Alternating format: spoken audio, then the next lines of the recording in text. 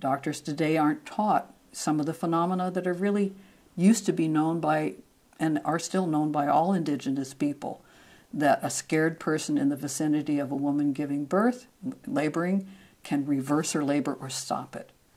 And this doesn't mean there's any fault at all in the woman's body. It means there's fault in the training of that doctor. In most cases, I'm sure they don't mean to do it, but they're not taught that their nervousness runs labor the wrong way, and that it affects the woman's own endogenous hormones.